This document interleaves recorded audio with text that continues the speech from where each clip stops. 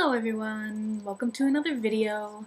I seem to be on a roll with this stuff, so might as well continue it. 1920, today, the 19th Amendment was proclaimed, which I believe is the one that allows women the right to vote. I thought that was important enough to worth mentioning in my thing, so yeah, I don't know. It reminds me of when I was younger. I used to think that I was born in the wrong time. I mean, I'm sure a lot of people do, but I was pretty adamant about it for a while. I was so, I don't know, romanticized by the thought of living in 1860 and like the Civil War and all these like great things in the past or the revolution and being involved in that. And then I realized, being me in the past as a woman would kind of suck because women didn't have that many rights. And if you know me at all, I would probably have ended up as one of those crazy bitches who killed themselves. So, I'm very thankful to have been born in 1988. Tomorrow is my mom's birthday. We made her a very special dinner tonight, which she liked. Yay! It was basically like curry, lentils, and green beans with chicken and rice, and I got mango juice, and I made dessert, which we haven't eaten yet, but it's really good, and I'm looking forward to that. Also, got her presents for her birthday. Shh, don't tell her what I'm about to show you.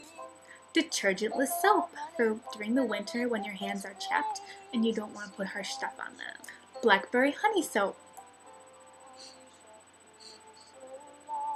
which smells good. Peppermint soap. Lemon soap. Also, since I was at the mall getting her presents, I went into Barnes & Noble because I need more books, right? Anyway, I went to the bargain book section and I found this book here. It is called Letters to a Young Poet. Now this is gonna sound really strange and stupid, but when I opened the book, I read like one sentence and just something about the way it was worded. All of a sudden I got this sort of like rush of significance or emotion or something, and I thought, wow, it just felt like this book had something to do with something going on in my life and that it would be important to me somehow. So I thought I would risk, $7 on it, and I'm gonna read it, and hopefully it lives up to the expectations which I now have. We'll see.